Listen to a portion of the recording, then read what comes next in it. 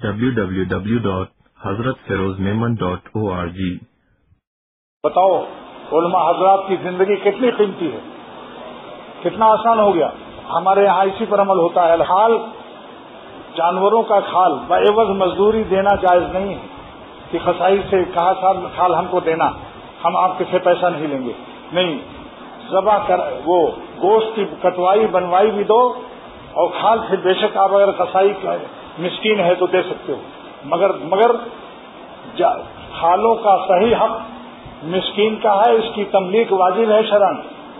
جو لوگ کسی فلاحی ادارے کو دیتے ہیں اور جہاں مسکینوں کو تملیک نہیں، مالک نہیں بناتے بلکہ تنخواہیں دے دیتے ہیں اور اسپتال بنوا دیتے ہیں اور ڈاکٹروں کے لیے اسکوٹر یا موٹر خرید لیتے ہیں، ڈاکٹروں کی تنخواہیں دے دیتے ہیں، جائز نہیں ہے. قیامت کے دن پتہ چلے گا.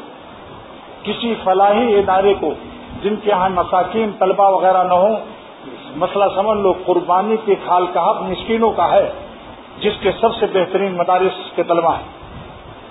یا کوئی شخص غریب مسکین کو رضائی تقسیم کرتا ہے، ٹھیک ہے، لیکن تنخواہ نہیں دے سکتا، تعمیر نہیں کر سکتا، مسجد نہیں بنوا سکتا، یہاں تک کہ بیت الخلاء وغیرہ کچھ نہیں کر سکتا.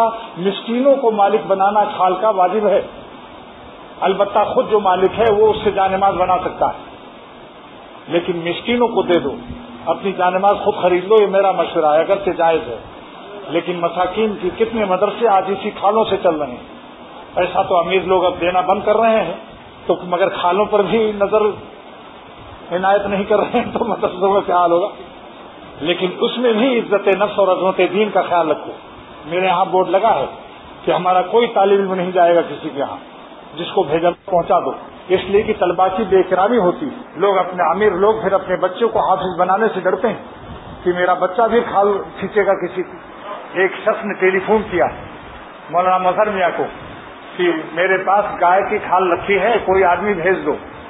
مولانا مظہر میاں میرے بیٹے نے بتایا، ان سے کہا کہ آپ کیوں آدمی مانگ رہے ہو، کیا آپ آدمی نہیں ہیں؟